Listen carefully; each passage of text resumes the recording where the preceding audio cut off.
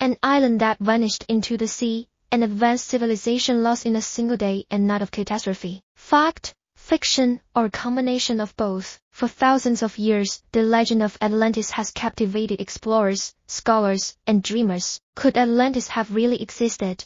Or is it just a fable created to teach a deeper lesson? The lost civilization of Atlantis, myth or reality? Birth of a legend, Plato's Atlantis in 360 BC. The Greek philosopher Plato gave the world the first written account of Atlantis. In his two works Timaeus and Crete, Plato described an advanced civilization that lay beyond the Pillars of Hercules, what we now call the Strait of Gibraltar. According to Plato, Atlantis was a utopia, a land of wealth, knowledge and architecture that could rival the gods. Its inhabitants were warriors and thinkers, and their armies spread their influence far and wide. But there was a twist. Atlantean prosperity turned to greed, and the gods punished them. The story is mysterious and dramatic, but here's the question. Did Plato create Atlantis as a political allegory, or was he retelling an older historical event? Symbolism or history?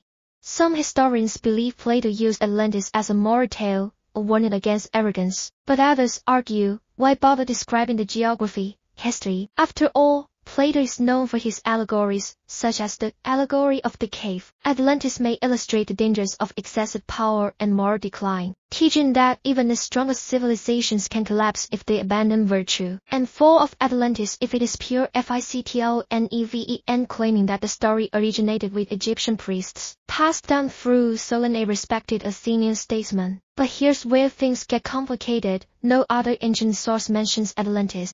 The idea that Atlantis is real has sparked many expeditions. Some say it's in the Mediterranean, some say it's near the Americas, and some believe it's hidden beneath the Antarctic ice sheet. In 2009, researchers announced the discovery of sunken ruins off the coast of Spain that may be related to a Bronze Age civilization. Is this Atlantis? Many explorers point to the island of Santorini, whose eruption around 1600 BC destroyed the Minoan civilization. The disaster was sudden, and the culture was advanced much like Plato's description. Could the story of Atlantis be a distorted memory of Minos people passed down through oral tradition? Or are we looking for Atlantis in the wrong place?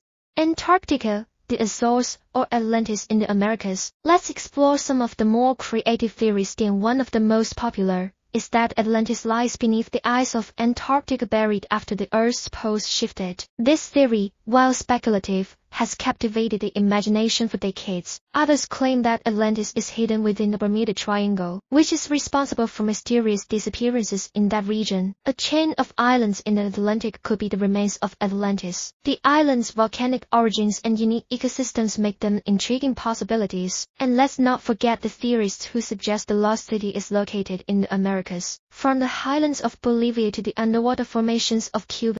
Realistic candidate. The Minoan connection. Of all the theories, the Minoan civilization seems the most plausible. Centered on the island of Crete, the Minoans were known for their advanced architecture, trade networks, and stunning art. But around 1600 BC, a massive volcanic eruption on the nearby island of Santorini triggered an earthquake and tsunami that devastated the region. The timeline fits, and Atlantis and the Minoans are depicted as advanced seafaring cultures. There's one caveat though: the Minoans didn't disappear overnight, and they didn't sink beneath the sea due to an eruption and alien invasion.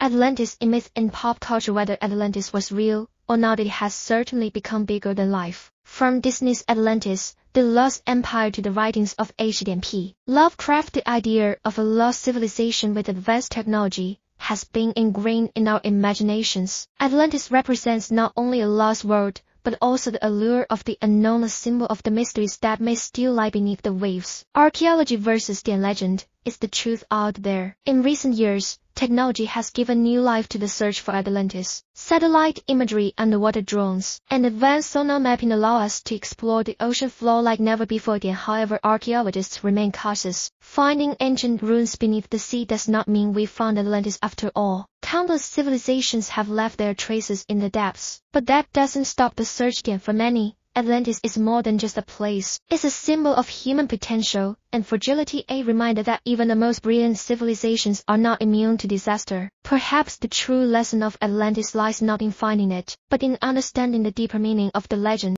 Modern interpretations, pseudohistory and science in the modern world. The mystery of Atlantis has become fertile ground for scholars and pseudoscientists. While mainstream historians view Plato's story as allegorical or speculative, others have proposed more imaginative theories. Some claim that the Atlanteans had access to advanced technology, perhaps even flight or nuclear power. These theories often stray far from the evidence, blending myth with science fiction. The line between legitimate historical inquiry and pseudo-history, however, is not always clear. Atlantis enthusiasts point out that the discovery of ancient underwater cities, such as Dwarka in India or Yonaguni near Japan, proves that entire civilizations have been lost over time. Skeptics, however, argue that these sites, while impressive, have no direct connection to Plato's Atlantis. Still, these discoveries remind us of how fragile human achievements are. Could there be other, lost civilizations beneath the oceans, waiting to be discovered? Or are we chasing ghosts conjured up by Plato's vivid imagination?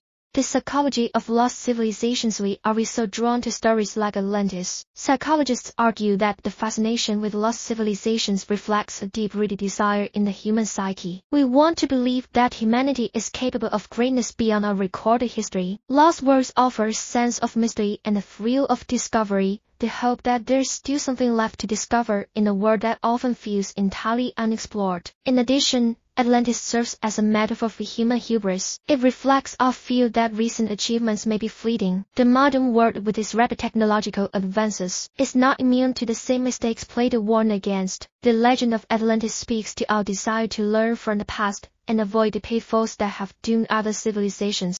The ocean, Earth's final frontier. More than 80% of the world's oceans remain unexplored. Then what secrets lie beneath those dark waters? Could the remains of ancient civilizations lie hidden deep beneath layers of sand and coral? The challenges of underwater archaeology are immense. Pressure, darkness and unpredictable currents make exploration difficult, not to mention the vastness of the seabed. Despite these obstacles, technology continues to advance. With the use of autonomous underwater vehicles, AUVs, and deep-sea submersibles, archaeologists are venturing into places once beyond human reach, and the possibilities are tantalizing. After all, if stories of lost civilizations like Dwarka and the city of Heracleon were dismissed as myths but later discovered, who's to say Atlantis couldn't still be out there?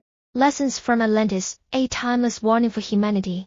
Whether Atlantis was real or fictional, its story contains profound lessons that resonate with us today. Atlantis fell because of arrogance and greed, qualities that still plague modern society. Environmental degradation, political corruption, and the reckless pursuit of power are threats that, if left unchecked, could lead to disaster. In many ways, the legend of Atlantis mirrors concerns about climate change. If a once great civilization could be wiped out by a sudden catastrophe, how vulnerable are we? Could rising sea levels, extreme weather events, or societal collapse create a modern Atlantis? The lesson is clear. No society, no matter how powerful, is immune to the forces of nature or the consequences of its own actions. Conclusion: myth, reality, or a mix of both. So, was Atlantis real or just a story? The truth is, we'll probably never know. It could be a metaphor from Plato's brilliant mind, or a distorted memory of a real event, or maybe, just maybe, the ruins of Atlantis are still waiting to be discovered somewhere beneath the waves. What do you think? Was Atlantis a real place, a myth, or something in between? Let us know in the comments. And if you enjoyed this dive into the mysteries of the past, don't forget to hit that like button, subscribe to History for Everyone, and ring the bell so you never miss our next adventure. Until next time, keep exploring.